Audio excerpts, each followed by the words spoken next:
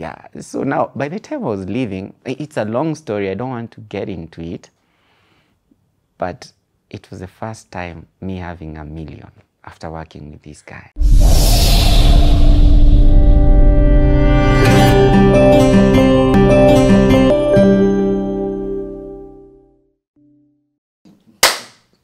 Welcome back to CT. I hope you're enjoying the story.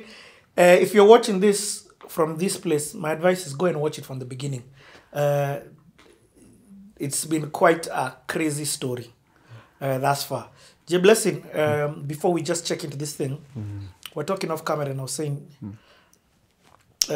two things. First of all, I was telling you that as the host, what I like doing is entering into the format in which you tell your story.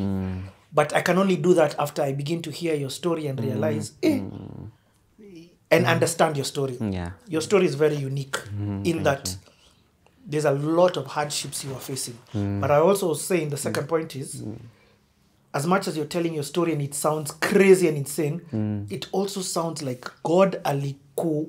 He had you, The amount of things that you've said that are miracles are not few. For example, high school, nililipwa. Primary, chuo yangu ililipwa. Yes. Nilipata msee aliniambia tu come tu hivi. Like it's beautiful to know. Yes. So where we've left this story off, ni kunoma. You went your producer extraordinaire. Yes. When you ogopa DJs wa Kayole. Bitlicious. Bitlicious. When you know, a lot of people who've sat on CT have said my song was produced by J Blessing. And I'm like, J Blessing is video director. But this is where the life started. Yes, yeah. You guys, you've got Ekodida Koko. Bahati anakuja Bitlicious. Yes. Hope Kid anakuja Bitlicious. Yes. Mr. Sid anakuja Bitlicious. Yes. And boy, sijaona in many years, we used to do some missions with him. M4J. Yes. Okay. So, at some point I think nilishindwa kulipa hiyo nyumba hapo, rent, Hope Kid and the mom, the amazing family and the brothers actually. They welcomed me, nikakaa kwa, I think it was for about 3 months. And then, yes, after that, I went to Umoja. So also Umoja came with a lot of other things in Umoja. That's when now I felt like I was a good producer and I felt like since watu wanasikizanga mabits zangu na mangoma, why not also I get to invite other people.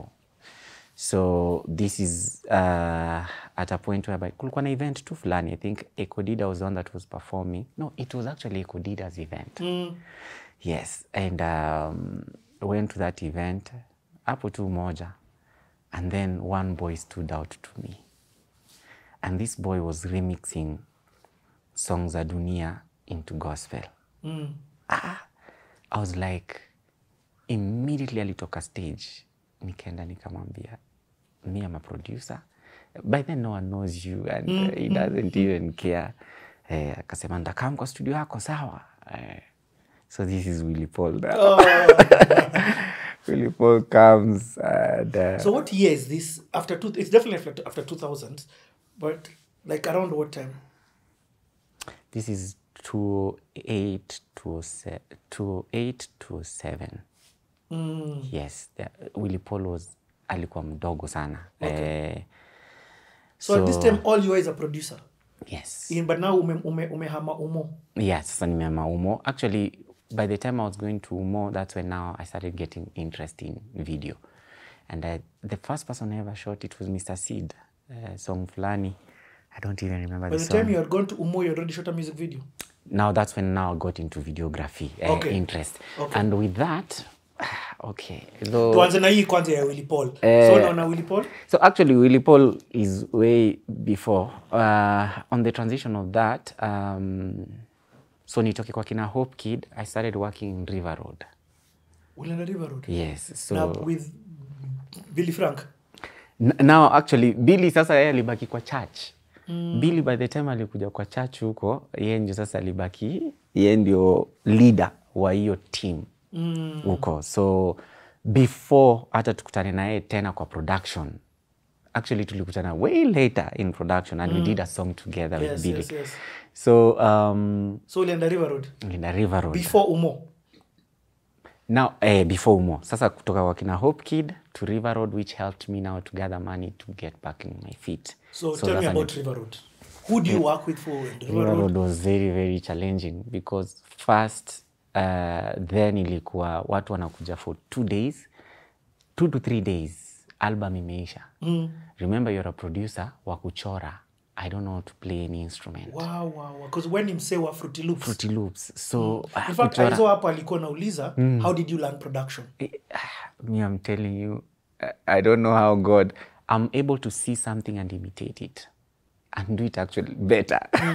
So, nikiwa hapo kwa studio tu, pole pole, unacheza C yako, ngoma zote ni C, you record now. Wengi wamekuja hapo ni wale artist wa River Road. So you record, blah, blah, blah. So hiyo, a full album ilikuwa kama 5K. Okay? You have transport, you have house rent, na hizo vitu zote. Na mwenye studio anataka kulipwa. So now, I can't even tell you pesa ilikuwa ya split waje. But so you'd go hire a studio, then msia anakuja kutengeneza album zima? No. So this studio, the way they used to work, walikuwa na producers wao, ni kama engineers. Yes. So wako na clients ready. So you just come in, you get a client, wanakunini, if a client likes you, they can come back. But mimi bado nilikuwa na ile opportunity ya kina Fojay, sasa nimepata studio huko River Road, kujeni huku. Lakini sasa client wangu wanaga pesa, ni wakusainiwa. So at that I met good people actually. There's one artist anaitwa, she's a pastor, anaitwa Pastor Njeri Kinuthia. I don't know if you remember, you know Njeri Kinuthia.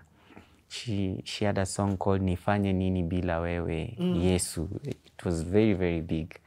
And then also another good friend of mine, anaitwa Carol Nice. You know Carol Nice? I know Carol Nice. Yes. And so you're the one who produce for them? Yes, I used to produce for them. Then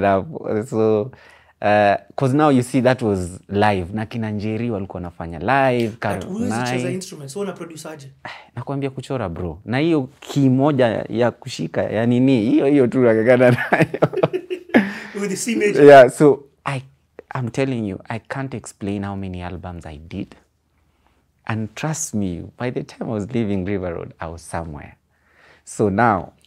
So okay. In River Road umekuwa ukiproduce? Yes, produce saa zingine na. But una home ni sasa Umo. Kwa kina Hope Kid? Kwa kina Hope Kid ilikuwa Kayole bado. Okay. So after some time now I moved to Umoja. So on that shift ya Umoja, I think also kuna studio ingine ikanipoach. Ya River Road tu wakanipoach wakaona huyu ni mpoa sana. So now the good thing about that studio, they had an audio side and video side.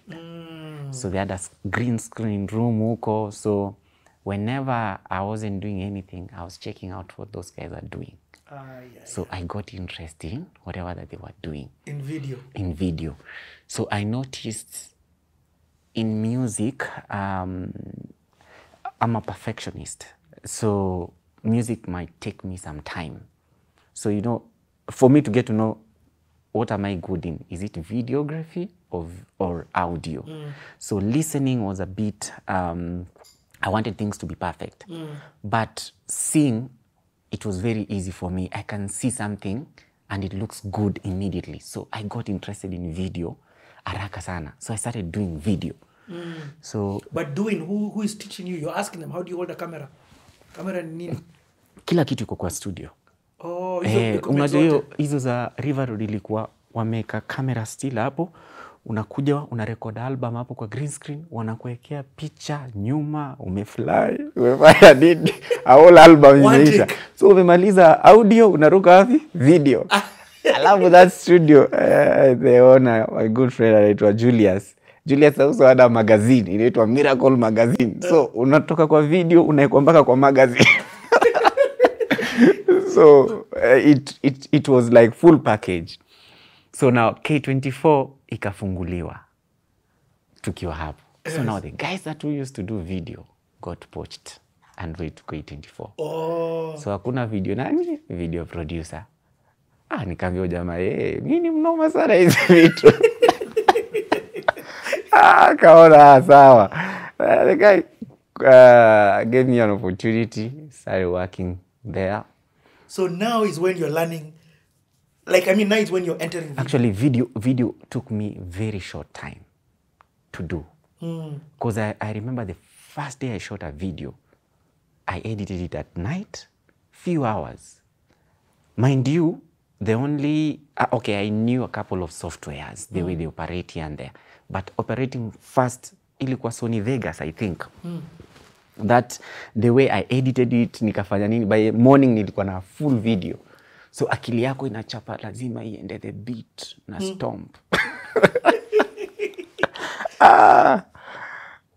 Tafutana na nyovle the beat na the stomp inachezwa. Mimi nakwambia, there's a guy that who really got a piece of me.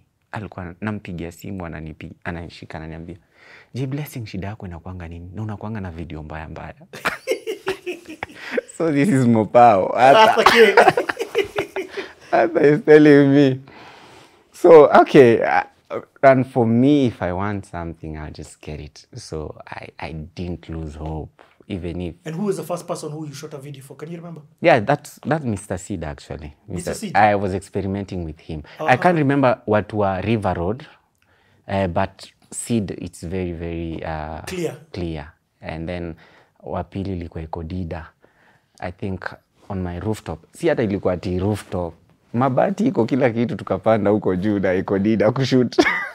What song? I can't remember the song. Okay, but it didn't come out. Yeah, I think it did, and it was the first song ever ilichezwa kidogo, let me say, among my so many productions. But this is so early that this is before Me and My House. Yes. And this is before... Me and My House is way before. Yes. After, yes. Yes, way after, yes. So still in River Road, I got another opportunity. There's a certain prophet who came in and he wanted guys to work for him. So mi na Mungu wangu tu anakuanga pahali tu na mimi. So the small knowledge I had of videography, then he took me to this prophet.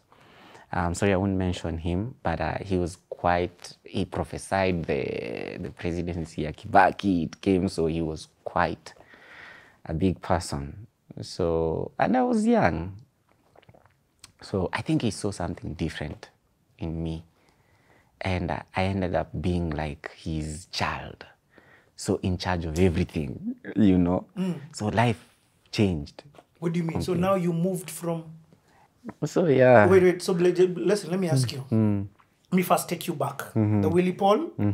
So, najaribu to understand your life. So you're a producer.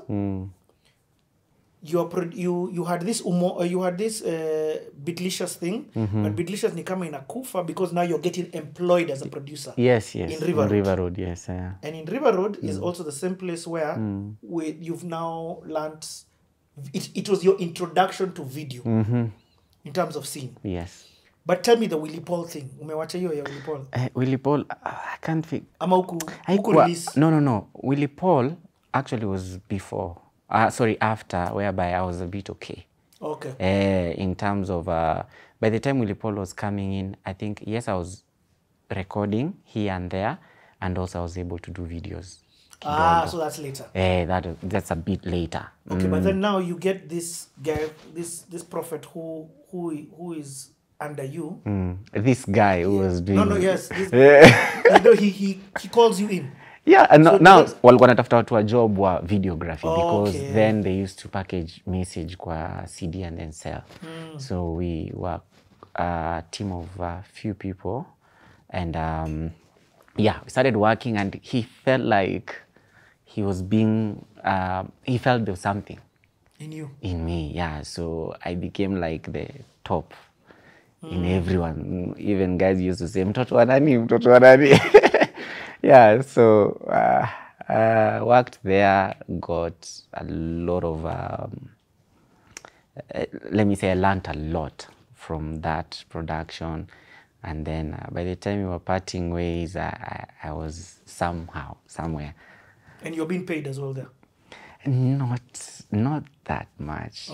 Remember, my life is as long as you are eating and there's room for you. Hivi vitu zingine, I don't know who installed this thing in us, kazi ya Mungu.